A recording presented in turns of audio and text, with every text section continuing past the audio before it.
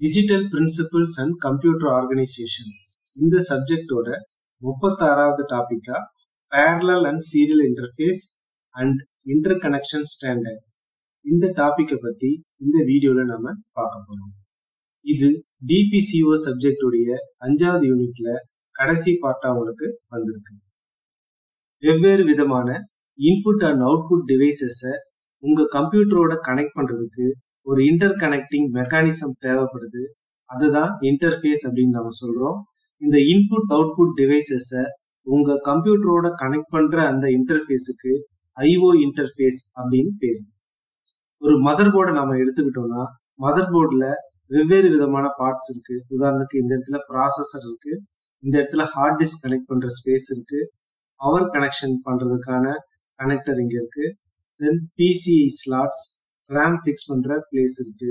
So இந்த mother போர்டில் எந்த இடத்துல உங்களுடைய இன்புட் அண்ட் அவுட்புட் டிவைசஸை நம்ம கனெக்ட் பண்ணுவோம் அப்படின்னு பார்த்தீங்கன்னா mother போர்டுடைய rear side connector part, அதாவது இந்த பார்ட்ல தான் இன்புட் அண்ட் அவுட்புட் டிவைசஸை நம்மளால கனெக்ட் பண்ண முடியும். இந்த rear side connector பார்ட்டுடைய front view தான் நாம இப்போ பார்க்குறோம். இதுல இந்த ரெண்டு போர்ட்டும் கீபோர்டு அண்ட் மவுஸ் கனெக்ட் பண்றதுக்கான போர்ட். இந்த போர்ட்டுக்கு பேர் வந்து PS/2 போர்ட். ரெண்டாவது இந்த போர்ட் வந்து யூஎஸ்பி போர்ட். மூணாவது ஆடியோ பாயிண்ட்டை கனெக்ட் பண்றதுக்கான ஆடியோ போர்ட்.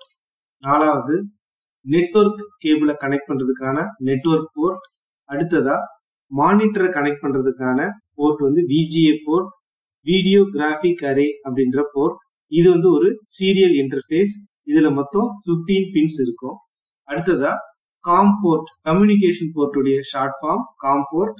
இது வந்து நம்ம பழைய காலத்துல இருக்கிற மவுஸையும் ஜாய்ஸ்டிக் இது மாதிரியான சில டிவைசஸையும் கம்ப்யூட்டரோட கனெக்ட் பண்றதுக்கு இந்த காம் போர்ட் வந்து நம்ம யூஸ் பண்ணிக்கலாம்.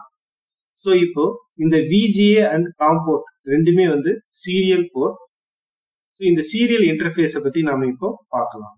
சீரியல் இன்டர்ஃபேஸ்ல கனெக்ட் பண்ண ரெண்டு டிவைஸ் ஒரு சிங்கிள் சீரியல் லைன் வழியா உங்களுக்கு டேட்டாவை வந்து டிரான்ஸ்ஃபர் பண்ணணும். அதாவது டிரான்ஸ்மிட்டர்ல இருந்து சென்டருக்கு 1 by 1 உங்களுக்கு டேட்டா வந்து ஒரு சிங்கிள் ஒயர் வழியா உங்களுக்கு டிரான்ஸ்மிட் ஆகும். இது பிளாக் டயக்ராமா நம்ம சொல்லணும் அப்படின்னு பாத்தீங்கன்னா சிங்கிள் டேட்டா பஸ் வழியா உங்களுக்கு டேட்டா இந்த மாதிரி வந்து பைனரி ஃபார்மேட்ல உங்களுக்கு சென்டர்ல இருந்து ரிசீவருக்கு உங்களுக்கு டிரான்ஸ்மிட் ஆகுது. அடுத்ததை நம்ம பார்க்க போறது பேரலல் போர்ட்.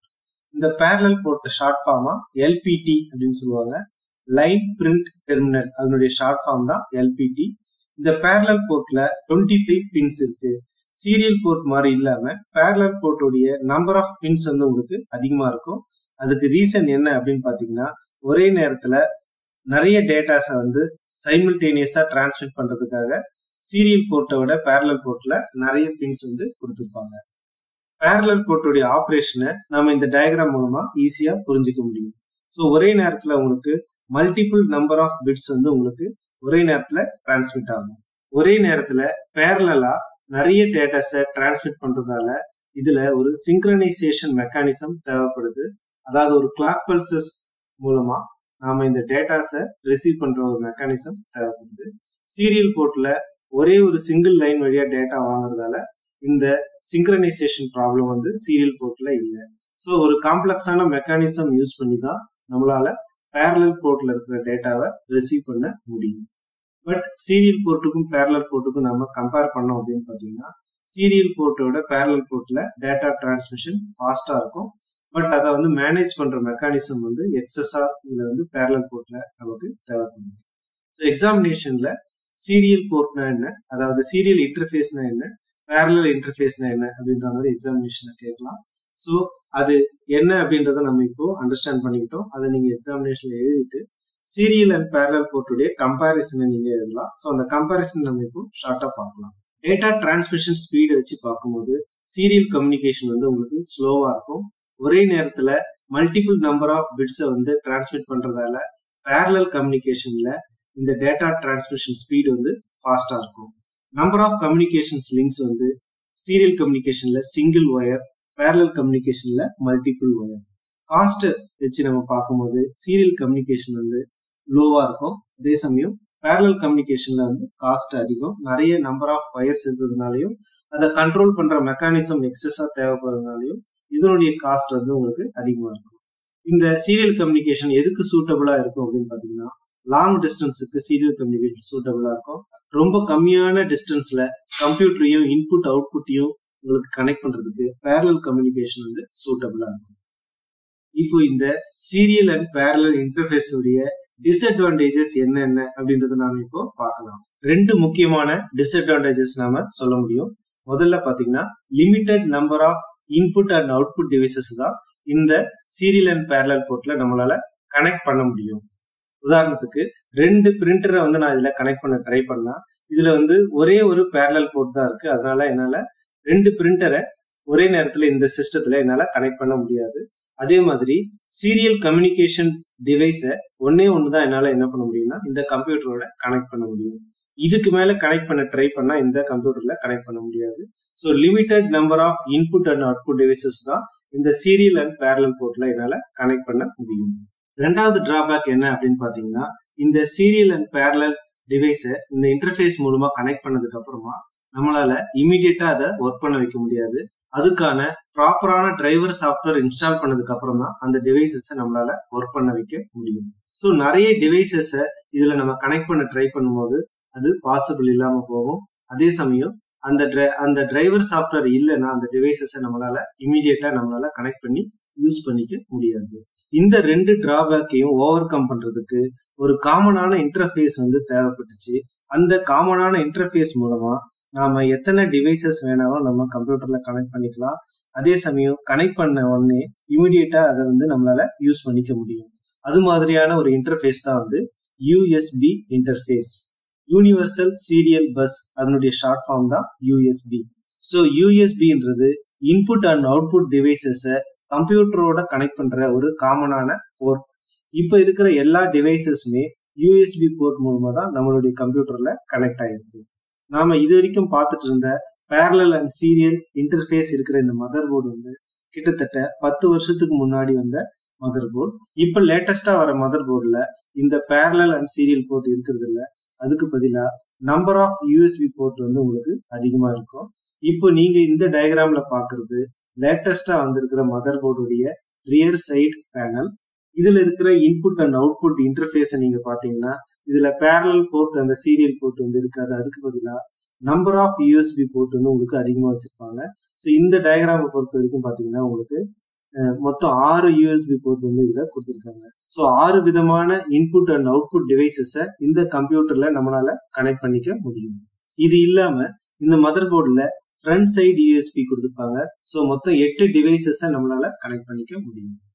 இந்த யூஎஸ்பி போர்ட் வந்து ஆரம்ப காலத்துல 2 விதமான ஸ்பீட்ல வந்து வந்துச்சு. அதாவது 1.5 மெகாபிட்ஸ் பர் செகண்ட், இதுக்கப்புறமா 12 மெகாபிட்ஸ் பர் செகண்ட். தென் இதை இம்ப்ரூவ் பண்ணி யூஎஸ்பி 2.0 அப்படின்னு ரிலீஸ் பண்ணாங்க. இதனுடைய ஸ்பீட் பாத்தீங்கன்னா 480 மெகாபிட்ஸ் பர் செகண்ட். தென் கடைசியா இப்ப நாம யூஸ் பண்ணிட்டு இருக்கிறது யூஎஸ்பி 3.0. இதனுடைய மேக்ஸிமம் ஸ்பீட் பாத்தீங்கன்னா 5 ஜிகாபிட்ஸ் பர் செகண்ட். அடுத்து யூஎஸ்பில நம்ம பார்க்க போறது யூஎஸ்பி ஆர்கிடெக்சர். இந்த டயக்ராம்ல நாம பேரலல் அண்ட் சீரியல் இன்டர்ஃபேஸ் இருக்கிற பழைய கம்ப்யூட்டரையும் இது இல்லாத இப்ப இருக்கிற யூஎஸ்பி போர்ட் இருக்கிற புது கம்ப்யூட்டரையும் நம்ம இந்த ஒரே டயக்ராம்ல நம்ம பார்த்துட்டு இருக்கோம்.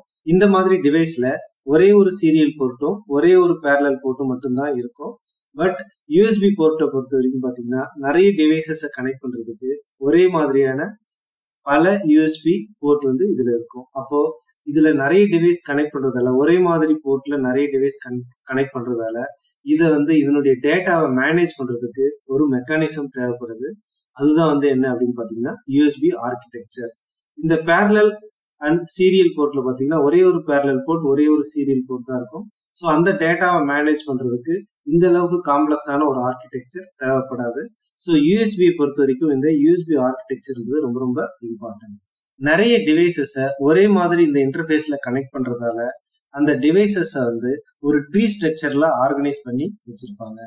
இந்த ட்ரீ ஸ்ட்ரக்சர் மேனேஜ்மெண்ட் மூலமா தான் ஒரு டிவைஸும் தனித்தனியா உங்களுடைய கம்ப்யூட்டரோட உங்களுக்கு கனெக்ட் ஆயிருக்கு.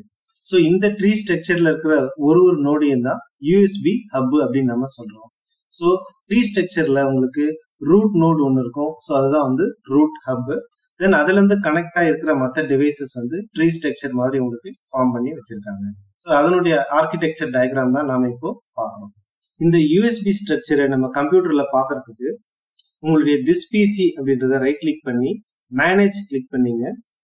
இதுல டிவைஸ் மேனேஜர் நீங்க கிளிக் பண்ணீங்கன்னா இதுல வந்து யூனிவர்சல் சீரியல் பஸ் கண்ட்ரோலர் அப்படின்ற ஒரு டாபிக் இருக்கும். ஸோ இதுல பாத்தீங்கன்னா யூஎஸ்பி ஹப் அதுக்கான இன்டர்ஃபேஸ் வந்து உங்களுக்கு இங்க இன்ஸ்டால் ஆயிருக்கும். இது நம்ம ஆப்ரேட்டிங் சிஸ்டம் இன்ஸ்டால் பண்ணும்போது இந்த இன்டர்ஃபேஸஸ் எல்லாமே உங்களுக்கு, அதாவது இந்த இன்டர்ஃபேஸ்க்கான டிரைவர்ஸ் எல்லாமே உங்களுக்கு ஆட்டோமேட்டிக்கா இன்ஸ்டால் ஆயிருக்கும். சப்போஸ் இது இன்ஸ்டால் ஆகல அப்படின்னா உங்களுடைய யூஎஸ்பி போர்ட்ல நீங்க எந்த டிவைஸ் கனெக்ட் பண்ணாலும் உங்களுக்கு ஒர்க் ஆகாது. ஸோ நிறைய இன்புட் அண்ட் அவுட்புட் டிவைசஸை நம்மளால இந்த யூஎஸ்பி ஆர்கிடெக்சர் மூலமா நம்மளுடைய கம்ப்யூட்டர்ல கனெக்ட் பண்ணிக்க முடியும். ஒருவேளை நம்மளுடைய கம்ப்யூட்டர்ல இருக்கிற யூஎஸ்பி போர்ட்டை விட நிறைய டிவைசஸை கனெக்ட் பண்ண வேண்டிய சிச்சுவேஷன் வரும். உதாரணத்துக்கு நம்மளுடைய லேப்டாப்ல 2 அல்லது 3 யூஎஸ்பி போர்ட் தான் இருக்கும். இப்போ அதை விட அதிகமான டிவைசஸ் நம்மளால கனெக்ட் பண்ண வேண்டிய சிச்சுவேஷன் வந்துச்சுன்னா இது மாதிரி ஒரு யூஎஸ்பி ஹப் அப்படின்ற எக்ஸ்டர்னல் டிவைஸை நம்ம வாங்கி கனெக்ட் பண்ணிக்கலாம். ஸோ இது மாதிரி கனெக்ட் பண்றது மூலமா ஒரே நேரத்துல 4 டிவைசஸை நம்ம எக்ஸஸா நம்மளுடைய கம்ப்யூட்டர்ல கனெக்ட் பண்ணிக்க முடியும். ஸோ இந்த யூஎஸ்பி ரூட் ஹப், இந்த ஹோஸ்ட் கண்ட்ரோலர் எல்லாமே, இந்த மெக்கானிசம் எல்லாமே யூஎஸ்பி ஹப்குள்ள இருக்கும். அடுத்ததை நம்ம பார்க்க போறது யூஎஸ்பியோடைய டைப். இந்த டைப்ன்றது ஆரம்ப காலத்துல உங்களுக்கு இந்த மாதிரி 4 பின் மாதிரி இருந்துச்சு. ரெண்டாவது யூஎஸ்பி டைப் பி பாத்தீங்கன்னா இந்த மாதிரி ஒரு ஆர்கிடெக்சர்ல இருந்துச்சு. இப்போ நாம யூஸ் பண்ணிட்டு இருக்கிற டைப் வந்து யூஎஸ்பி டைப் சி கேபிள். இது வந்து ரொம்ப ஃபாஸ்டான டேட்டா டிரான்ஸ்ஃபருக்கு உங்களுக்கு யூஸ் ஆயிட்டு இருக்கு.